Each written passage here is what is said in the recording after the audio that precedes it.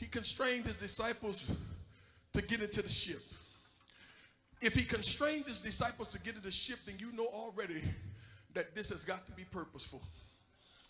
He constrained them to get into the ship, and this ain't on the paper, but I want to talk about it from the Holy Ghost right quick. Sometimes God will constrain you to get in something that's getting ready to give you trouble. I'm not talking to everybody. I'm just talking to a few of y'all that know. Sometimes God will put you in a mess on purpose because he wants to see if you're going to trust him like you did when you thought that he was in the same boat you were in. The Bible says, wait a minute now, he constrains them, his disciples, to get into the ship and to go where? Before him. Unto the other side, while he sent the multitudes away. Let me help y'all right quick with another thing. Sometimes God will constrain you by yourself so that your enemies can't laugh at you in case you fail the test. Y'all quiet now. He sends the multitude away. Go to the next verse right quick. The Bible says, and when he had sent the multitude away, he went up into the mountain apart to pray. And when the evening was come, he was there alone. Now wait a minute. I want y'all to see that the next thing he do after he send the crowd or the spectators away, the Bible says that he leave them alone by themselves, because this is getting ready to be a test where he first tried to show them that whether he's present or not, he's still God. Go to the next verse right quick. Next verse says, but the ship was now in the midst of the sea. Everybody say right there in the middle of it. The Bible says tossed with waves, for the wind was contrary. And the next verse says, and in the fourth watch of the night, in the fourth watch of the night is when Jesus went into them, but he was walking on water. Wait a minute, don't pass yet. Let me make sure I say this for everybody who call yourself prayer warriors. The fourth night is right around, if I'm not mistaken, the 4 o'clock in the morning period, and around that 6 o'clock or 7 o'clock time. See, if you really want to see God move, sometimes you got to wake up in the wee hours of the night. Yes, he's walking in the fourth night. Y'all stay with me here in the fourth watch of the night. Jesus went into them. The Bible says he's walking on water. Go to the next verse. I'm coming, y'all. I'm going to let you sit down a minute. And when the disciples saw him walking on the sea, they were troubled, saying, it is a spirit. And they cried out for fear. Oh, God. You got to be careful what you call the devil and what you call God. Because some of us have lost our discernment to the point that we're calling the devil God and calling the God devil. All right, I'm going to leave y'all alone. Go to the next verse right quick. And the Bible says, but straightway Jesus spoke unto them, saying, be of good cheer. It is I. He says, be not afraid. Wait a minute. This ain't on the notes. I got to take it because the Holy Ghost told me to take it. When Jesus is on the scene, you ain't supposed to be afraid of nothing. When God is on the scene, you ain't supposed to be scared of nothing. Baby, I don't care how long you've been the line on the Wizard of Oz. It's time for you to turn to the one who got the most courage. All right, yeah, but let me go. Keep going. He said, it is I, be not afraid. And Peter answered him and said, Lord, if it be thou, if it be you, bid me to come unto thee on the water. Now, wait a minute now. We got a problem here, because if that was me, people would say, you're tempting God. But you're not tempting God when God is in something already that you're trying to get in. See, by now they'll tell me, that's temptation. You tempt the Lord said, don't tempt the Lord thy God. But right now, he's in the water. So why I can't get in the water with the God who's in? Oh, okay, y'all quiet now. Go to the next verse. And the Bible says, and I'm almost done. The Bible says, and he said, come.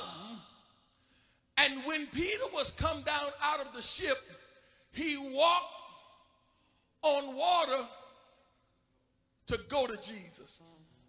We're going to stop right there because there's going to be a series. I want to talk from the subject, water walkers. Water walkers. By the time I finish today, some of you are going to be in your first class or your first semester of knowing whether you are a water walker or not. Before we get into it, let me just kill all the discrepancy of those that tried to talk about this particular story, because they always say, man can't walk on water right now, this, that, and the other. Truth of the matter is, you can, and I got a reason why you can't. But when we look at this particular scripture, when we talk about the water, you'll see that water is considered to be symbolic to the troubles in our life right now. And when you see this particular text, I want y'all to see this and walk with me real good. In this text, church, we see three main characters. One of the characters being water, one of the characters being Peter, the other character being Jesus. Y'all stay with me right quick. This is going to be the boring part. I need you to walk with me right quick. But when you look at water, I'm not trying to be deep, but when you look at water, water has many identities. Yeah, I know you think that water is water, but water has many identities. For one, there is a water called living water.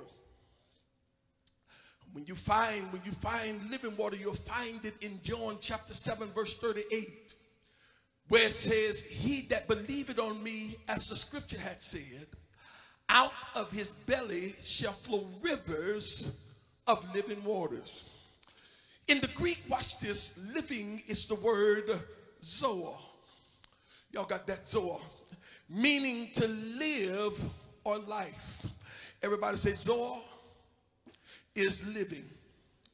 And living means live or life. When you see the word zoa in the Greek, it means live or life.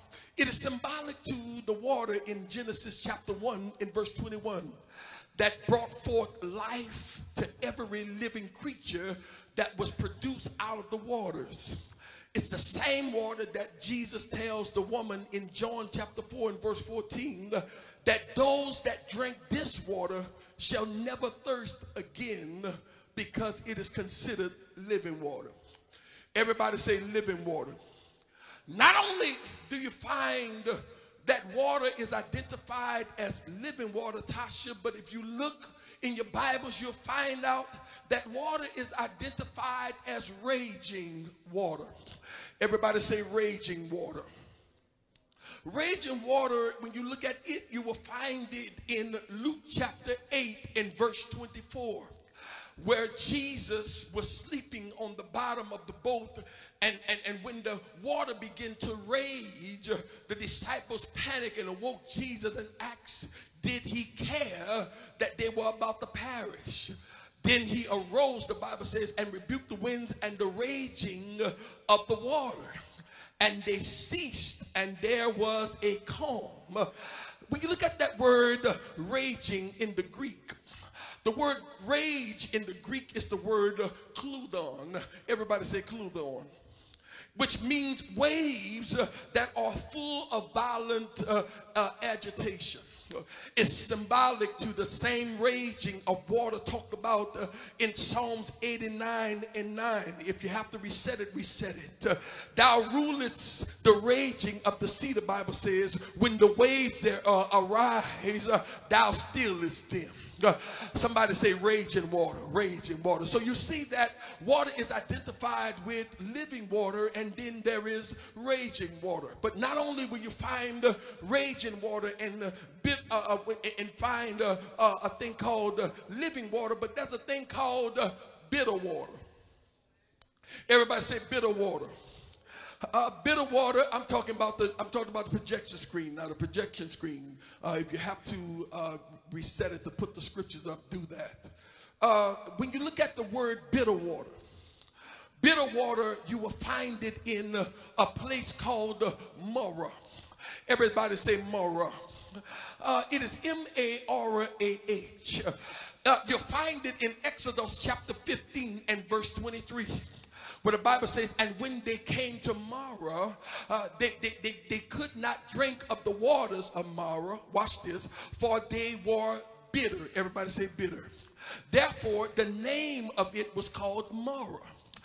The reason why the name of it was called Mara Church is because the word Mara in the Hebrew is the word bitter in meaning. It means that it has a sharp taste or a pungent taste, or it has a smell that nobody wants to smell. It's by no means sweet, and it's by no means drinkable. Everybody say bitter water.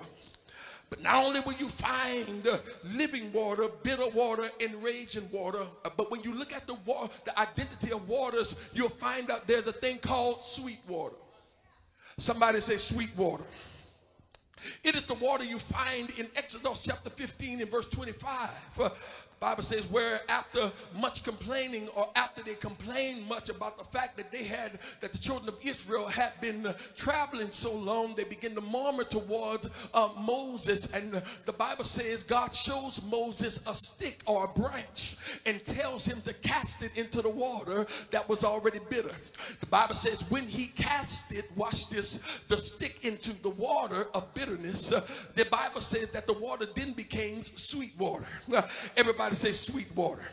When you look at the word sweet, in the Greek, the word sweet is a word called, watch this, in the Greek, it is the word, watch this, that is, when we look at the word sweet water, you'll find it, watch this, mentioned in James chapter 3 and verse 11. When the question is asked, can sweet water and bitter water come out of the same fountain? So somebody say sweet water.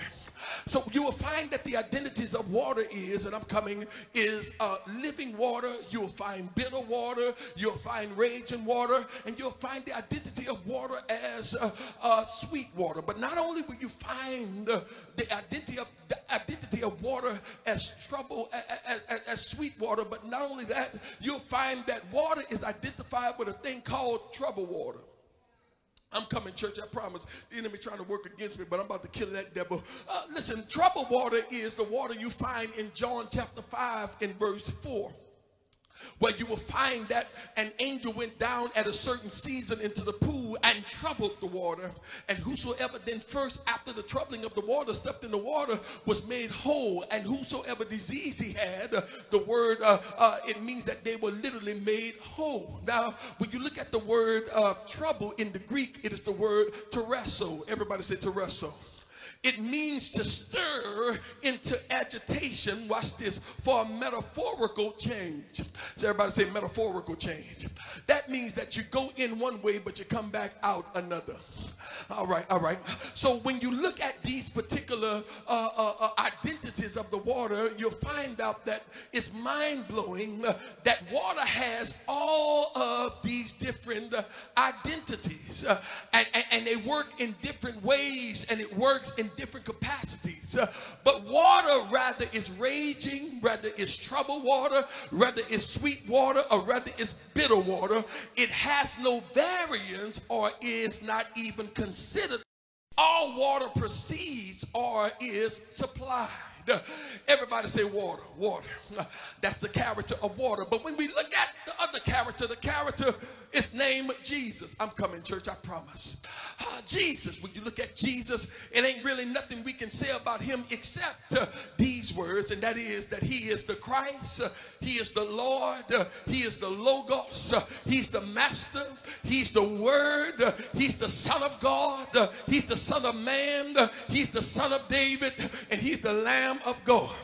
If we had to talk about Jesus, I'm just saying, just in case you said that's not enough, he's the second Adam, he's the new Adam, and he's the last Adam. He's the light of the world. He's the King of Jews. He's the Rabboni and the Rabbi. He's Emmanuel. He's the bread of life. He's the perfecter of our faith. And he's the bridegroom. When we talk about Jesus, who's the character in this book. Oh, you said that wasn't enough. Okay. Then he's the chief cornerstone. He's the deliverer. He's faithful and true. He's way, truth, and life. He's the high priest. He's the head of the church. He's the King of kings. He's the light of the world, the Lion of Judah, the mediator. He's the Messiah, the prophet, the Redeemer. He's the rock, the Son of the Most High, and he is the Savior.